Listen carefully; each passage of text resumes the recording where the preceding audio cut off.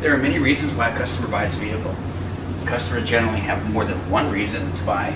When they become more comfortable with you and learn more about Nissan, they will reveal those key reasons to you. They'll give you those primary motivators and what's going to take to help put them in a car today. And they'll do it willingly, without any tricks, without any manipulation. In a consultative process of selling, after the meet and greet, we want you to briefly describe the sales process to the customer. What's going to happen? I'm going to gather some information. We're going to sit down and talk, make sure that I have all the features in the car that you're looking for. Make sure that it's the right car for you, and then we'll take a test drive. And then when we come back, we'll talk about if you like the car, if we can make that happen for you, we can put you in the car today. Whatever your process is, just simply state it to the customer so they know what to expect. Determine the available time and set expectations. If the customer only has 30-45 minutes, honor that. Do what you can within that time frame and make sure that the customer understands you're looking out for their best interest. Find a quiet place for the conversation. Make sure that the conversation is not interrupted, it's not distracted, so you and the customer can connect. Ask open-ended questions, understand wants and needs. Listen carefully and take notes. Make sure you tell the customer that you're going to be taking notes. Ask them, is it okay if I take notes to make sure I get everything just right for you? Now you're investing your energy and your focus on what they need, and they know it. If they ask specific questions, give them direct answers. If you don't know the answer, find out. And at the end of an interview process, you want to make sure that you restate to them what it is that you heard that they're looking for. Make sure that you've captured all the information that they feel is relevant to purchasing this car. You're basically building a buyer's profile. During the interview process, use the customer's current vehicle to determine the following: what car they're currently driving, what is important to this customer, not the last customer, not the future customer, but this customer. How the customer has purchased vehicles in the past, what might motivate a customer to buy again, whether the customer's replacing or adding a vehicle. Great questions. We know that open-ended questions are more productive than closed-ended questions.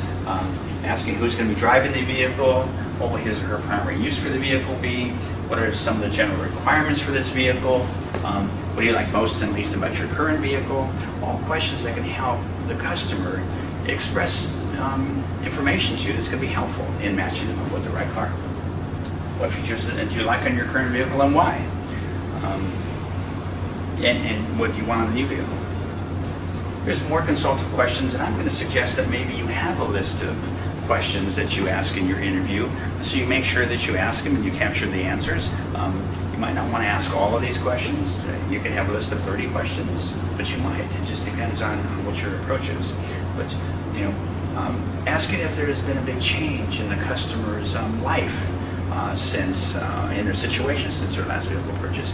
Have they have kids go off to college? They don't need as big a car anymore.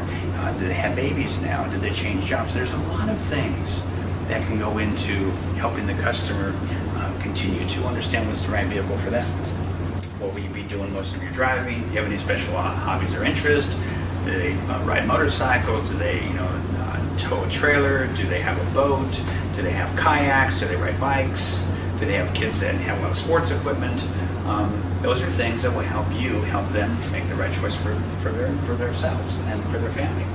What other vehicles have you owned? How long do you typically own a vehicle? Why are you replacing the vehicle at this time? Maybe it's coming off of lease, maybe it's just getting old, maybe they need another car. We know that those consultative questions are going to help to build trust. It's going to help to make the customer understand that you are truly interested in what they want. There are some questions we don't want you to ask. We want you to stay away from direct, open-ended, threatening, or credit-related questions that might be like do you have a trade-in? How much do you want to put down? What can you afford to pay per month? What do you owe on your car? Those are questions that many dealerships teach you to ask right up front so you can get to the qualifying information. But those questions are not consultative. They're a little more direct and a little more threatening to most customers. We know that relationships build trust. Trust equals success. Providing professional and strategic consultation will help you stand out from your competition and best provide for your customers. In the long run, we know sales consultants who invest time in developing relationships and really understanding the wants and needs of their customers, and then matching those wants and needs to the right Nissan product are going to be more successful. I hope this information has helped you today. Thank you very much.